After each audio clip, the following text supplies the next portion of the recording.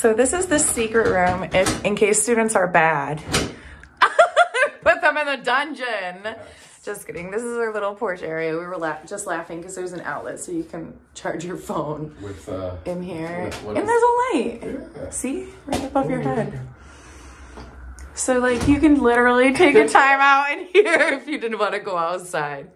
But through these gorgeous French doors. Damn it, I can't get that pole chick. I need a break. I need a break. I'm taking a time out. Fuck this combo. Right though? Some of their looks be like that. So yeah, we've got our cubbies here that I'm just like throwing my shit on. Because it's just me and Chris at this moment in time. But yeah, this is basically it. This is the new addition to Pole in the Wall. We have lots of classes down here simultaneously happening to the classes upstairs.